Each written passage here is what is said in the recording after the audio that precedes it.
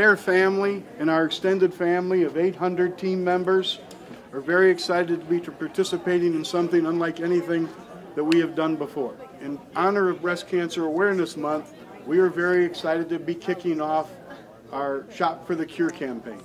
We painted the store pink so people would see it on the outside and make them think about it, and we hope lots of people will give that maybe wouldn't have given during this period. It's pretty clear and pretty simple. Buy $1,000 worth of furniture, donate $100, we'll take $100 off your order. Pretty good motivation to donate to Sylvester, and we are excited about that opportunity.